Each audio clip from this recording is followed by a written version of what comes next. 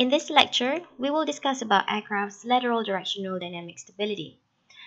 Let's start by looking at the simplest case of a 1 degree of freedom pure rolling motion.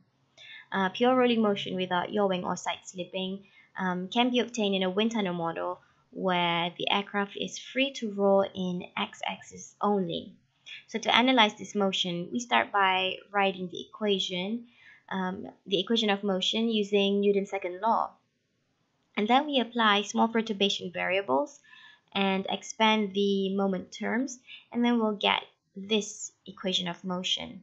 So in here, so this term describes the rolling moment due to aileron deflection, and this term right here describes the roll damping moment.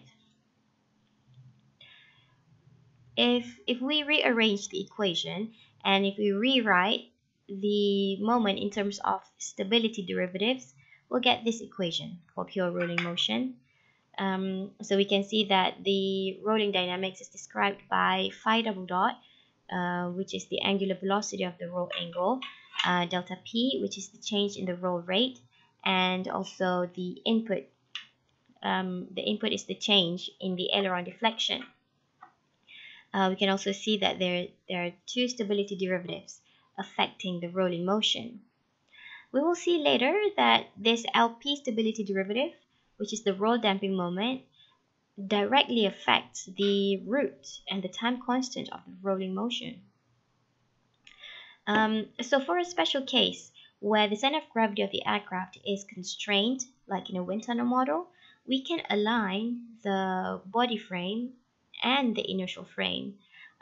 Note that this phi, which is the Euler roll angle, it's always described in the earth fixed frame, while p, which is the roll rate, is always described in body fixed frame. But in this case, where we align the body frame and the inertial frame, we can actually assume that the change in the inertial roll rate angle velocity, phi dot, is the same as the body fixed roll rate p. So it will be much easier now if we use all body fixed parameters in our equation as opposed to a mix of Euler angle with the body fixed rates. So now we changed the variable phi double dot to p dot, and our equation is simplified, and we can see that our output variable is the roll rate p and the input variable is the aileron deflection. So this is a first order system because the highest derivative is the first time derivative, p dot. We can compare this equation with a general first order system equation characteristic, where we can find that the time constant is inversely proportional to the roll damping. Note that this derivative LP is actually a negative value for a statically stable aircraft. So then the time constant is actually a positive value. So we don't have a negative time constant. The time constant, it defines the characteristics of the first order system. The time constant indicates how fast is the response. So if we find the solution of this differential equation to a step input, in this case, where we have a step input in the aileron deflection, we can plot the time response of the aircraft rolling motion. So this is the graph of the aircraft's roll rate versus time. PSS here is the steady state roll rate value that has been demanded through the aileron deflection. So the response graph here, it shows how the aircraft responds to the steady state roll rate input demand. We can see here if tau is large, the response is slower, and if tau is small, the aircraft response is faster. The equation down here, it describes how we can compute the steady state roll rate given a specific degree of aileron deflection. And this equation is actually derived directly from the solution here, where the steady state roll rate is obtained by plug in a very large value for the time t into this equation. So if t is very large, then this exponential will reduce to nearly 0. So then we'll get the steady state roll rate value. So now let's analyze the steady state roll rate equation a little bit more. If we plug in the equation for these two stability derivatives, and note that the empirical equations for the stability derivatives are all available in your textbook. So if we rewrite the stability derivatives and rearrange some terms, and it turns out that most of the variables cancel out, then we get this equation down here. So what can we get from this equation?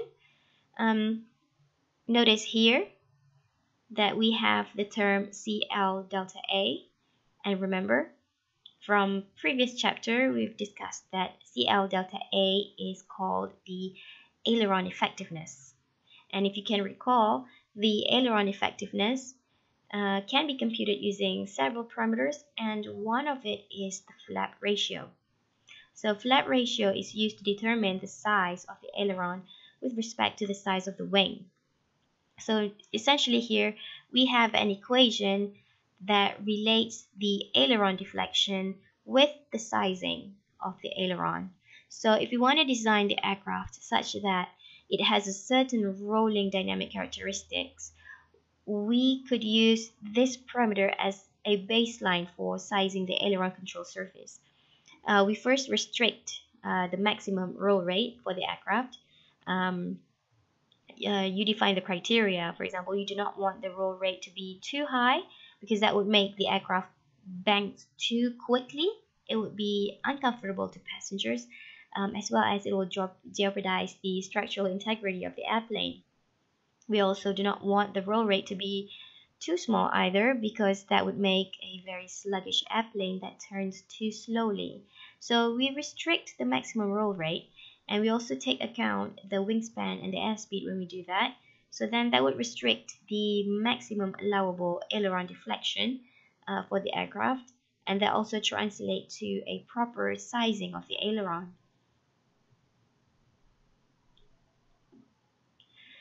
Okay, so now let's go back to examining the aircraft's roll rate step response. Note that this is a first order motion and it is a first order system. We can write the roll mode transfer function like this, and we can find that the steady state roll rate is given by this equation, and the time constant is given by this equation. Note that both of these equations are inversely proportional to the roll damping stability derivative. So this indicates that this stability derivative is important in describing the dynamics of the rolling motion. So essentially, if we have a high value of roll damping, that would mean that the steady state roll rate and the time constant would be small. So now let's shift our discussion to the first degree of freedom motion of a pure yawing. To analyze the motion, we follow the same procedures as before, where we start by writing Newton's equation of motion, then we apply small perturbation. We apply small perturbation parameters, and then we expand the yawing moment term. We also rewrite the moment in terms of stability derivatives. For this special case, where the center of gravity is constrained, we align the body frame with the inertial frame. So then it means that the side slip angle is the same as the yaw angle, and the Euler-yaw angular velocity is the same as the body fixed yaw rate. We then get this equation of motion for yawing. Let's assume that the influence of the rate of change of the side slip angle to the yawing moment is small. So the term n beta dot is small, so we neglect that in our equation of motion. So now we have this yawing dynamic equation of motion that we can analyze. Note that we have in this case, we have a second order differential equation because we have a second time derivative of the yawing motion.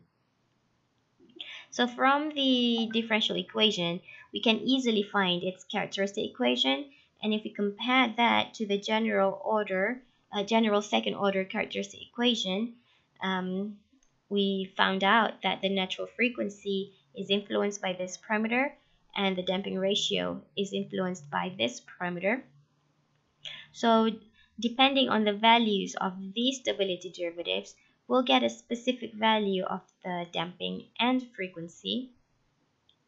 And if we plot the response graph, we'll get different response shapes depending on the values of the damping and the frequency of the system.